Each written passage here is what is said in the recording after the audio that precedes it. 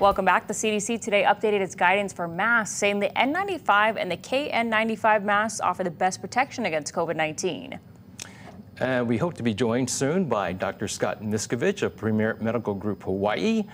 He'll be briefing us on masks, as you can see here. We've got a bunch of them. Yeah. And what we know is that the cloth masks are not. Here we go. I'm going to let him in right now. Okay. We'll see if he can hear us. Dr. Miscovich, hello. We are on air right now. Can you hear us okay? Yeah, I can hear you. I don't know. Did I sign into the wrong room? I think I signed into. We've been having technical issues all evening. We apologize to our viewers as well. But you know what? We're talking masks right now. We've got them here in front of us. So talk about this new CDC guidance. We know that it's changed. You know, it just updated in the past several months. So what are the best masks that we should be using right now? Well, the best masks right now are, no question, anything that is an N95. And I'll take an N95 or something that's called a KN95. So those are masks that are the same type of mask we would wear in a healthcare setting.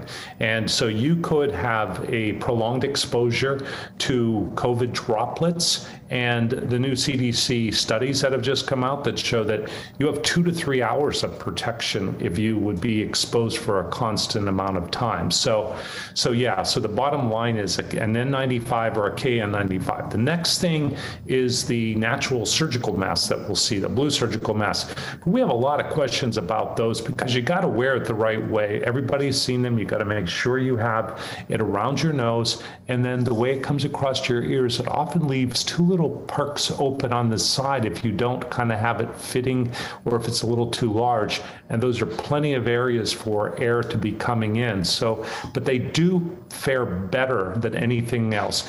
After that, then there is some question about double masking may be helpful, but you know, it goes right back to the beginning that N95 or KN95 is your best option, and hopefully we can find them. Well, I'm holding one of these N95 masks in my hand right now. What makes these masks so much more effective than cloth masks? Well, the filtration, when you read that N95, it talks about the particulate matter. I mean, you can get an N99, which is like highly filtrating the microscopic droplets. So when you're talking about the size of the droplet that Omicron or coronavirus would be, it will block that size coming in. That's the key. That's a microscopic virus particle, and it will not pass through that level of filtration. So much different than a cloth mask. Actually, hold a cloth mask up to the light, and you can see how penetrable it is. So, how about walking outside, doctor? Is it necessary to wear a mask while you're outside, whether you're around people or not? Well, you know, with coronavirus right now, we really have a whole new problem. Everybody knows how contagious it is.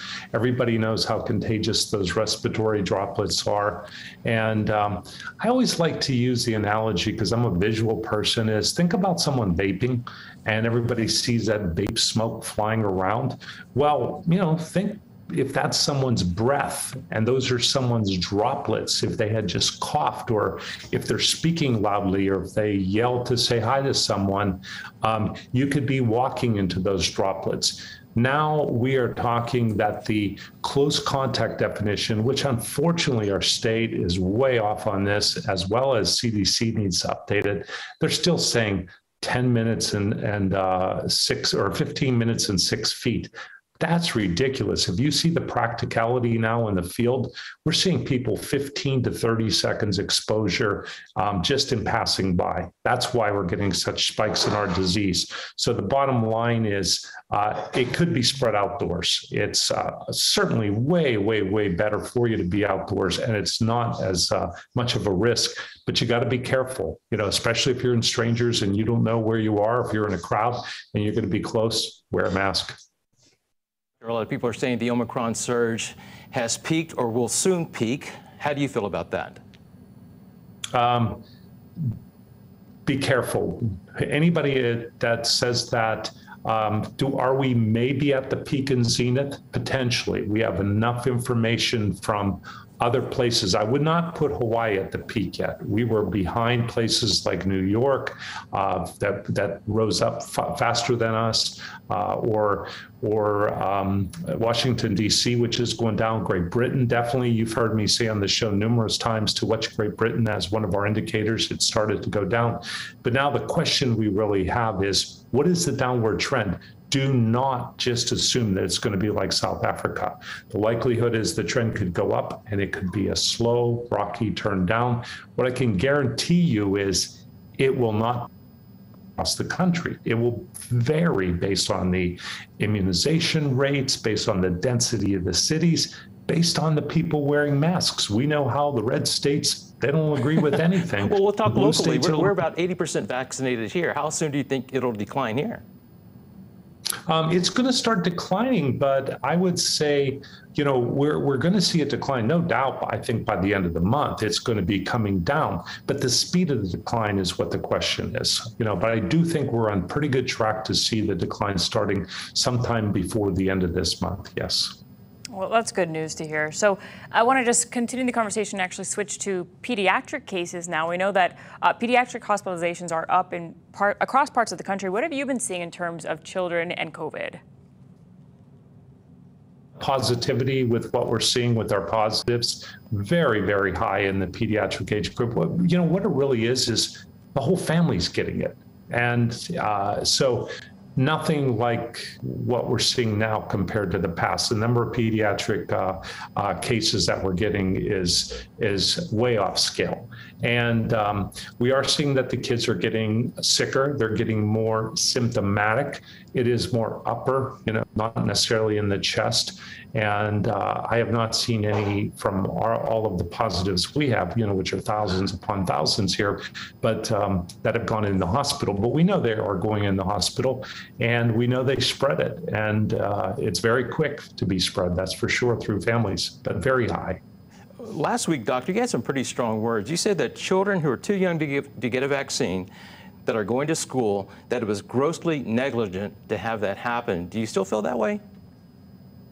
I still do. I just think that when you look across the country, what's going on, a lot of schools have taken a stronger role in protecting the kids. What did we just hear today? What did I say to you guys last week? Masks. We should have been handing out masks. We should be doing the right masks as protection. We haven't done that. And then our DOH has the nerve to say that close contact is defined as 3 feet and 3 feet with 15 minutes, that the kids are really at risk. So I'm very concerned. I do believe it is still negligent for anybody at risk to be in a school or in a closed environment with so many people.